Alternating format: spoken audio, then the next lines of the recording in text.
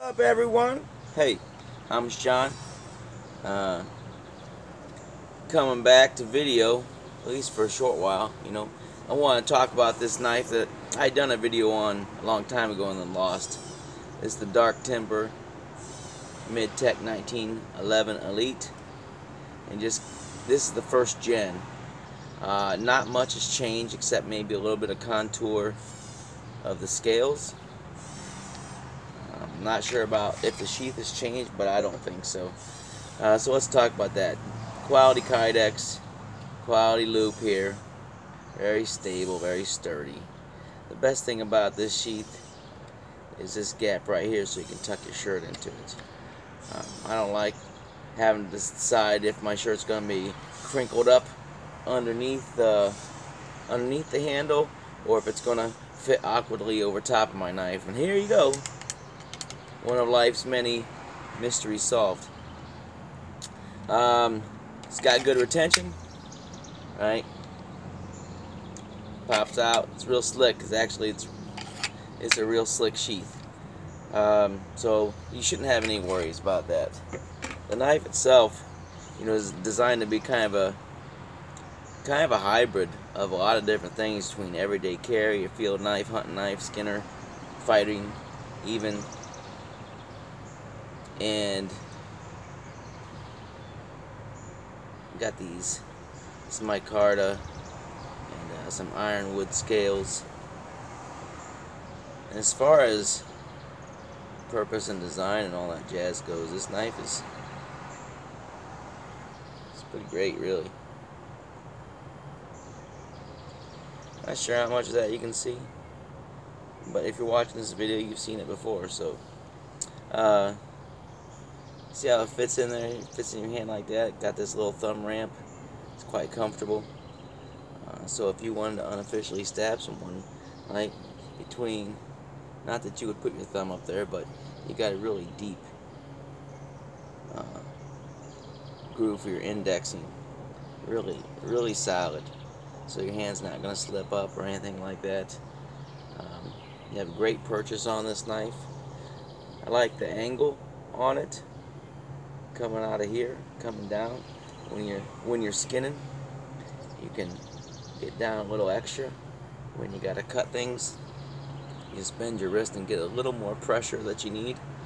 I have done some skinning with it, some raccoon and some geese, and I was really happy with this knife. Still am really happy with this knife. As far as hunting and everyday carry goes, I really like this knife. It's not much for a woods knife. I mean, a knife is a knife, and if this is all you got, then you're doing great. But if you had a choice, you're going to take an actual dedicated woods knife, I would think. And that's the only reason for me saying that. The only reason, to be honest, is we talk about this grind here. All right. I don't care about batoning. It's fine for batoning. It's thick enough for that. It will beat up your baton a little bit, but it's just a stick you're going to burn later anyway, probably. But if you're doing a lot of carving, if you're doing a lot of intricate work, this right here, these push cuts, this will start to dig into your thumb a little bit. It's just thinner steel on top. And and that's just part of the design. This is better for hunting and skinning and fighting. It's a versatile grind. It'll work in the woods. It's just woods is probably the least of its areas. Nevertheless, it would suffice. Anyway, I don't have a lot of funny jokes to say or anything, funny antics, amusing antics. This is the knife. I believe it's like 5.5 inches long, the blade. Feels good this way, feels good this way. If you unofficially want to psycho somebody. It feels good up underneath.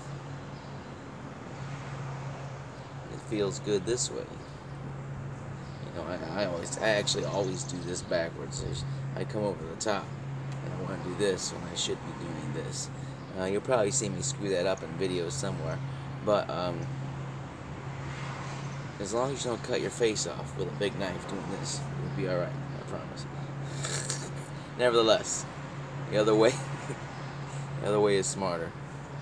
Dark Timber, Midtech 1911 Elite by Peter Kohler. It is a great design, and it is hard to find scales. It's hard to find a handle design that feels this good in your hand, and that's the truth. Now, the contour had become a little bit of an issue because everyone's hands are different, and so is everyone's opinion. I think the newer ones have it's a little rounded off here, a little more rounded off.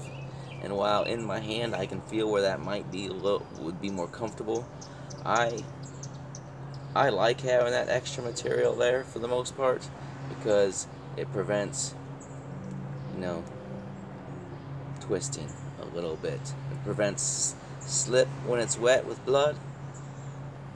It just gives a little, not a blocky feel, but there is more material there, and it prevents it from slipping around when wet. So, as far as the scales go, to each his own. It doesn't affect the knife design. The design is legit. The steel is 3V, legit, 5.5 inches. The angles, the grinds for how it's made and for what it's intended for, fantastic. The sheath is very well done. Of course, I say most people, if not all of them, do upgrade to leather. You know, whether it be Positive Made Leathercraft with Dave Pouzon or Ortiz Leather with Sergio. I recommend both those guys. Anyway, this is the knife. I'll see maybe if I can get some pictures up of some raccoons or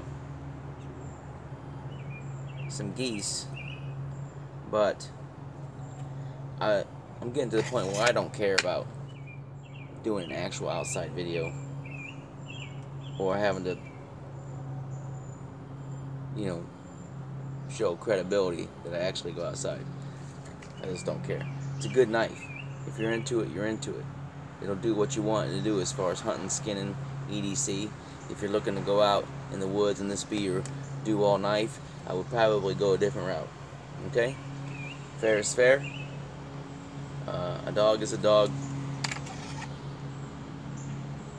For hunting, skinning, and EDC, not only is this a functional knife, but it's a good looking one. Can't go wrong. Peter Kohler Dark Timber Brotherhood 1911 Midtech Elite. Remember, don't believe everything you hear unless you hear it here. Alright. I'm Sean. Talk to y'all later. Peace out.